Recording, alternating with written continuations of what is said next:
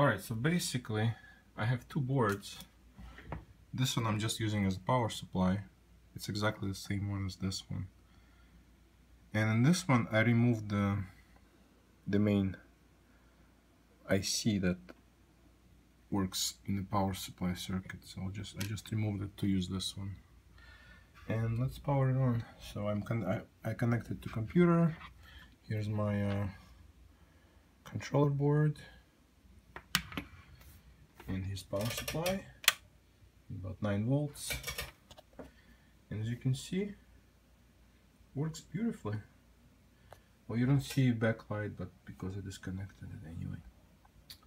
So yeah, it works. So now let's use the internal power supply. So I'm gonna pause.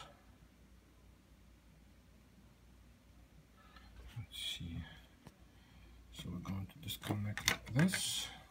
I'm going to take this. This is the main power supply, 9 volts in. This is not used. And let's pop the circuit back. Integrate the circuit back into the socket.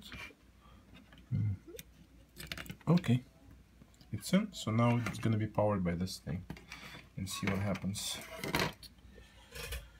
Oh boy. Yep, the last one is going crazy. And this is this thing, shift register, which is going nuts.